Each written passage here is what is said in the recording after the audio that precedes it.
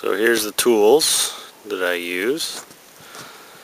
Have hatchet, lightweight and sharp. Got a folding saw.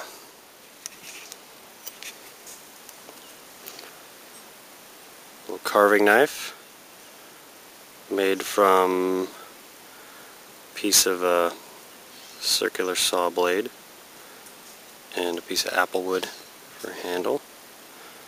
Little hook knife made out of the same circular saw blade and another piece of apple for the handle, and then carving gouge for roughing out the inside,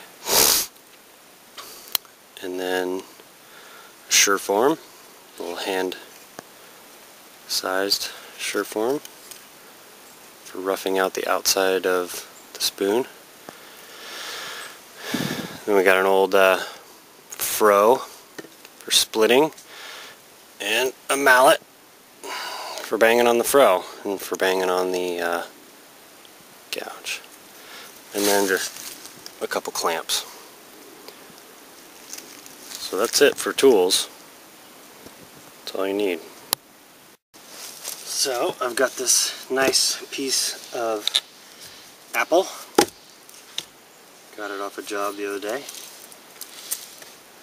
Pretty big size, but apple carves easy, so it'll make a nice spoon. Normally, I would cut it to length. Pick a nice length, look for a nice shape, look for any defects that would dictate where I can and can't get a spoon out of it. But this one's kind of big, so I'm going to cheat.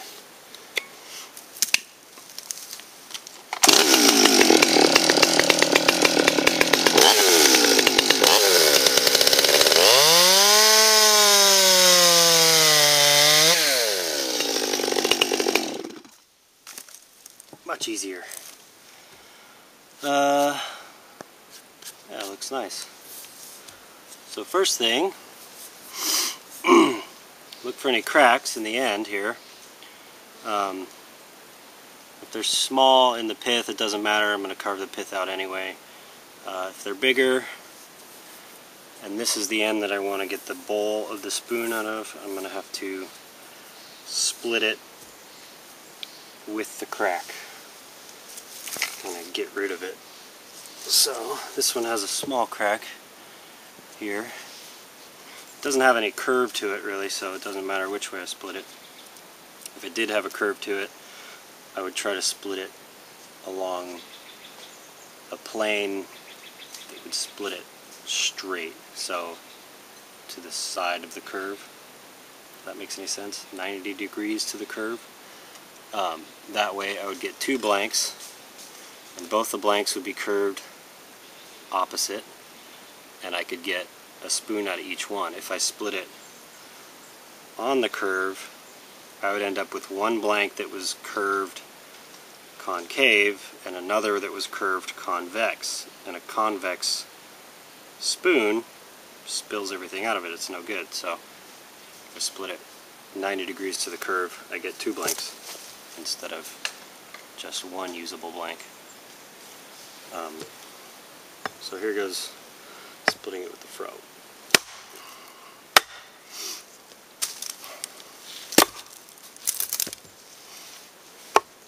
Pretty easy.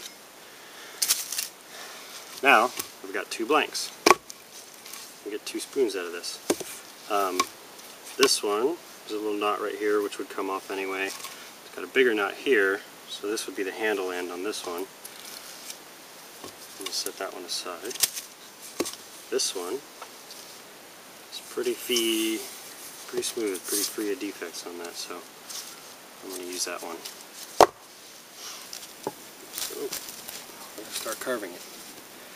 This is going to be the handle end. This is going to be the bowl end. So first off, I'm going to peel the bark off so that I get a better, truer sense of what the actual size is.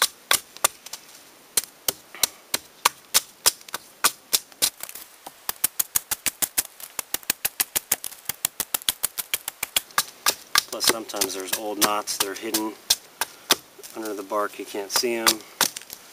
This way you can see what's really going on.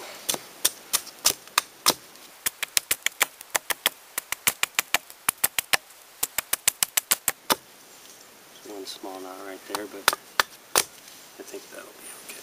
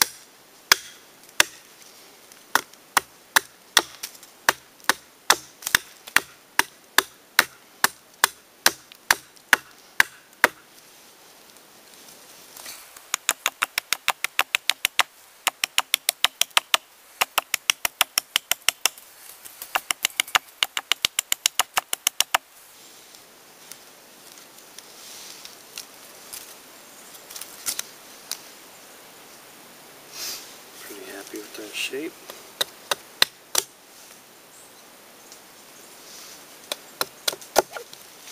Now that's kind of deep, which could be nice for a ladle or something, but I like to make it just a little bit shallower, because especially with a spoon this wide, it holds a lot of stuff.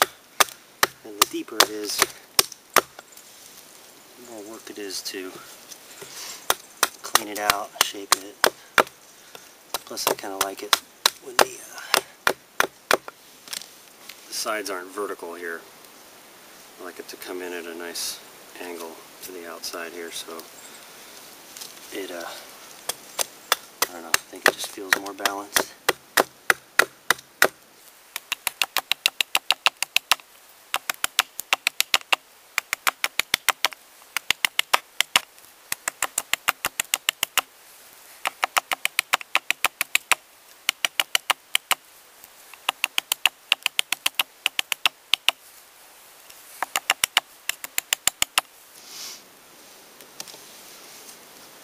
Alright, it's pretty good for a rough out.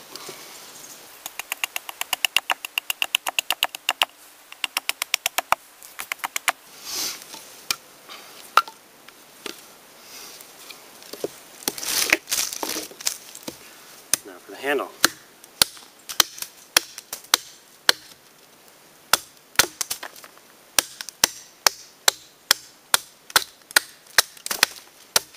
I'm just trying to get rid of as much material as possible with the hatchet.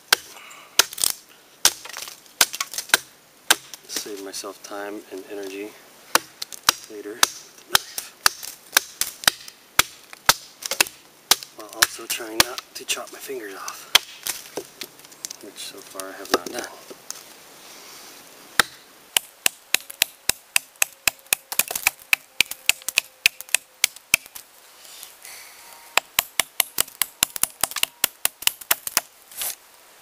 This one, the pith, is basically pretty close to right down the center, so I'll sneak up to it on either side, keep it in the center of the handle. Makes for a nice pattern, and you can see the color here in the heartwood. It's kind of cool. And then shape this shoulder. Bring that spoon shape around.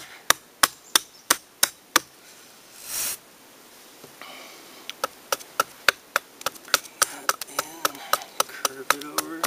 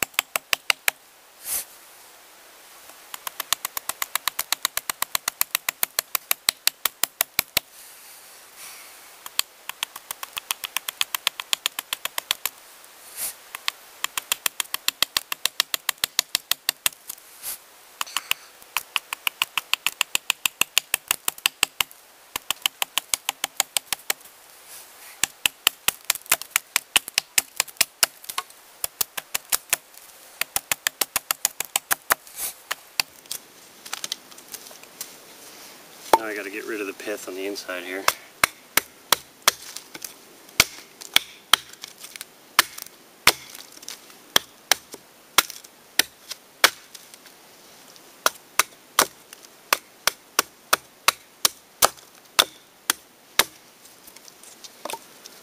And all the way down.